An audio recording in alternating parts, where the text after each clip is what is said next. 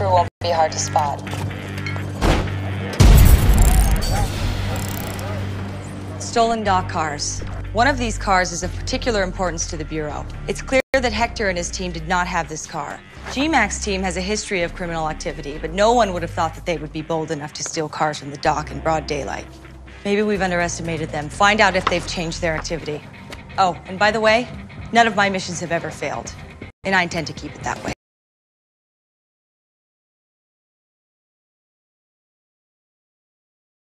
Can't really blame him. I mean, Hector and his crew disappearing just like that? It's not like jail or something. I mean, they're like gone. And you were running with his crew, but you're still in the streets.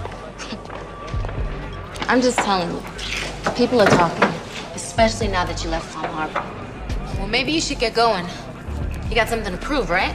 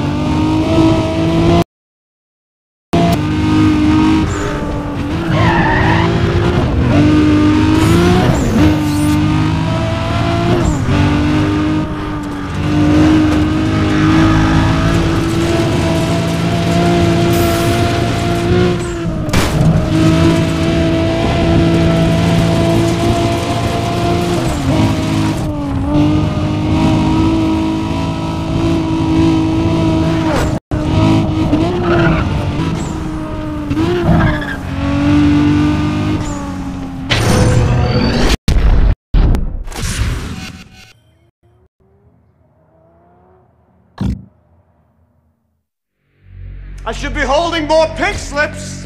Where are they? Give them up. First time hurts the most. Thank you. Oh, yes. Nickel. Yeah. Give it up. What? Can't be serious, man. Not to that dude. Freddie Nickel Rogers, former boxer, or should I say punching bag. Rap sheet as long as his reach. 5-year stretch in the pen earned him the Nickel moniker. You lost. Losers, give it up. Always. What, man? Hey. I like your anger, man. Let it fuel your racing next time. You might have heard of Gregory McDonald, known on the streets as G-Mac. Former cop thrown off the force for his brutal and sadistic tactics. He knows how to keep his crew from the cops. Locals haven't been able to touch him. Nothing they'd like better than to free his stranglehold on the Sunset Hills area. Nice race, pretty boy. I'll be seeing you around. Rose Largo may look loose and stupid, but she runs G-Mac's day-to-day activities. Definitely one to watch. Racer boy. Pick anyone you want. Personally, I'd take Nichols.